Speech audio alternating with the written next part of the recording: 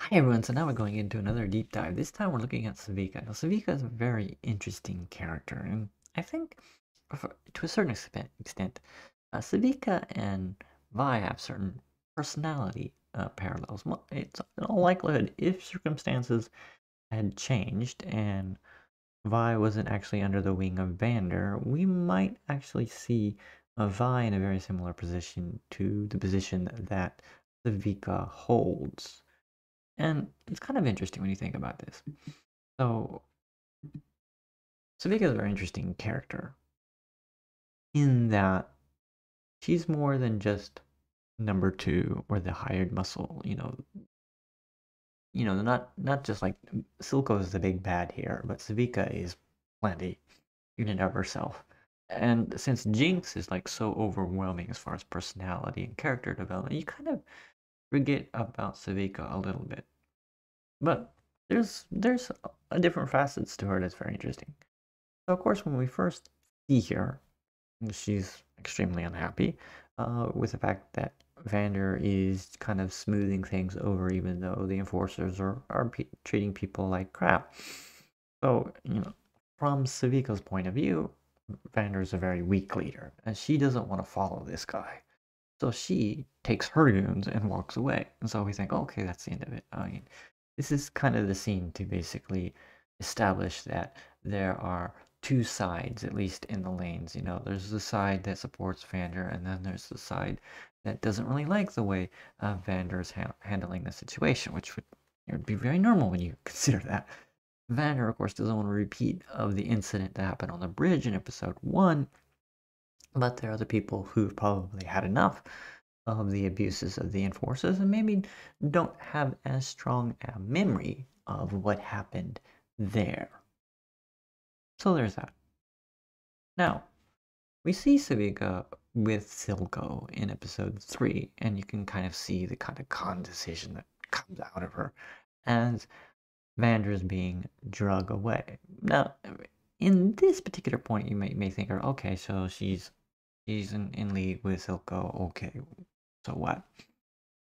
Now, what's interesting here is what we see here. So after all the thugs are pretty much trying to go after Vi, and Vi has somehow managed to beat all of them with the special gloves that she has, Silco waves Sevika back. Now this is kind of interesting because you would think that at least Silco would let all of his underlings just take a whack at Vi because that would make sense. But, he already had a card up his sleeve and he's going to use that ace, and that was the mutant, and do it. So he did not want Sevika to risk getting injured. I guess that's what the deal is. Silco didn't want that to happen. Now, at this point, you're wondering, so where is Sevika in the hierarchy at this point? You would think, at least you're getting a feeling either Silco is being protective of the female goon squad here, or Vika is a little bit higher in the organization than initially appeared. And what's even more interesting here is this.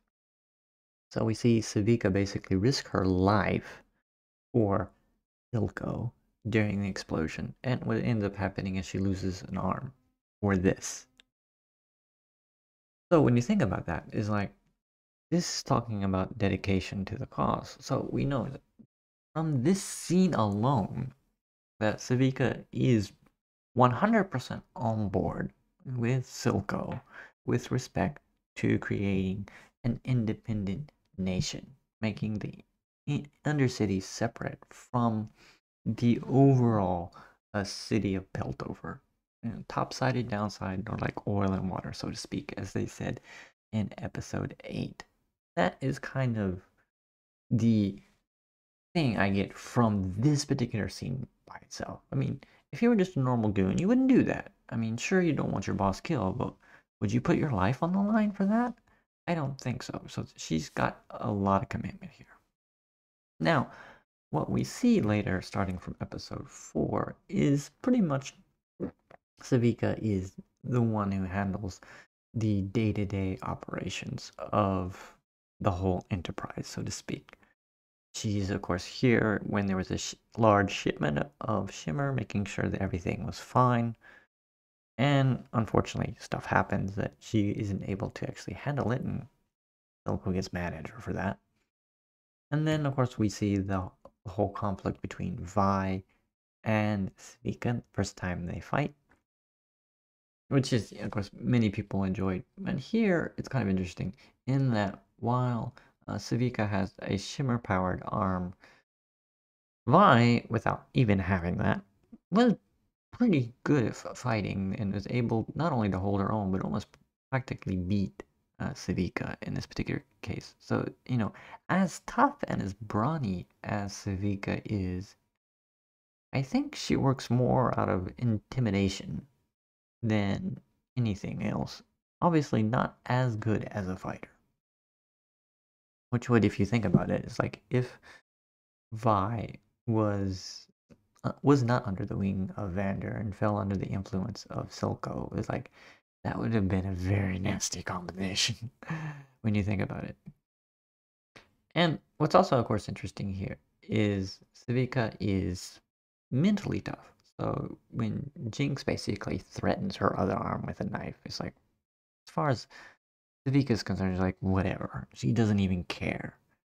She probably doesn't care if she lost another arm. She could always make another robotic arm to replace it. And she's just playing a little bit of a head game here in this particular scene. Not only that, but showing how she does not like the fact that Jinx is getting in the way of the cause. So you basically, here's a second point here. In that first, when she sacrificed her first arm for the cause, so to speak, didn't want Silco get killed in the explosion because Silco was the brains behind the operation. He knows how to do stuff to make sure that things get closer and closer to having a separation between topside and downside. And that is what Sevika wants. Pretty clear here. And given the fact that even though she does not like Jinx, and she doesn't like the sheriff too much, and for that matter, she wants Silco to, of course, be calm enough to move things forward. So, of course, when Silco was kind of upset the fact that Jinx is not returning, Sevika takes the opportunity to share a personal story about, even though, fathers and daughters get upset, daughters come back in their own time, and that was enough for Silco to at least calm down and then attend the council and deal with it in his own particular way, which was, of course, effective as usual. So it's kind of, you see a slightly soft side of Sevika in this particular case. Now, what's also very interesting is in this scene right here is you actually see Sevika working on her arm. So she's smart enough to know how to fix it, so to speak. At least mechanically inclined enough to not only repair, but to a certain extent, upgrade her mechanical arm. So it's not like she had to farm that out to, one of the other mad scientists looming around in the Undercity. She can do it herself. So that tells you that while she may not be a great fighter, she's at least intimidating, mentally tough, and smart enough to at least do her own mechanical work, which is kind of a nice, interesting touch there. You kind of see her as sort of in between Vi and Jinx in the talent department in a strange and interesting way. And then you see here where everything was pretty much set up so that you would think that maybe, just maybe, Sevika would actually betray Silco in favor of the other guy. Now, when you think about this, it's like, well, it is possible. Why is it possible? Because if you look at the initial scene way back in the beginning, Sevika was upset with the way that Vander was handling the whole situation in the lanes. And true, while Sevika did kind of give up her arm for the cause, Sevika was complaining about how Silco was dealing with the situation with Jinx, and how the sheriff may have flipped and maybe he hasn't served his purposes. But of course, then you see Sevika complaining the fact that Jinx killed the sheriff, which is exactly what happened. So you can see that as far as moving the cause forward, it seems that Silco's not doing his job. But then you think, okay, what's the alternative here? The alternative is not really great. The alternative is a guy who, true, is not happy with the way Silco is managing things. But what is his vision of the future? It ain't there. And if you look at that, and if you know that, then it becomes really clear that Sevika would never betray Silco as long as Silco is the guy with the vision. If someone else comes up with a similar vision to Silco and it doesn't have the extra baggage of Jinx or any of the other stuff that goes on, then sure, she might change sides. But that did not happen. So, of course, Silco doesn't get assassinated, and the other guy gets dead, which is the way things go. Now, we do, of course, get the final battle between Vi and Sevika. And while Sevika is powered up, mm, quite powered up, I love the whole knife thing. Of course, as a practicality, that's a separate discussion altogether. But you see that here, it leaves the question of exactly how tough is Sevika, because of course she gets punched in the stomach with the gauntlet that Vi has, and then ends up here.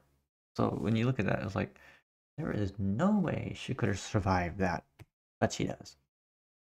So that kind of leaves you with, okay, so Silco is dead. Number 2, being Sevika, is still alive. So you do have someone who's committed to the cause, committed to the independent nation of Zan in Sevika, who is still left. And of course, the one person who sort of plotted to get rid of Silco is also dead. You know, we do have one person, Remy, who was not happy with Silco. But again, Silco's dead now, so who is she going to pledge her allegiance to?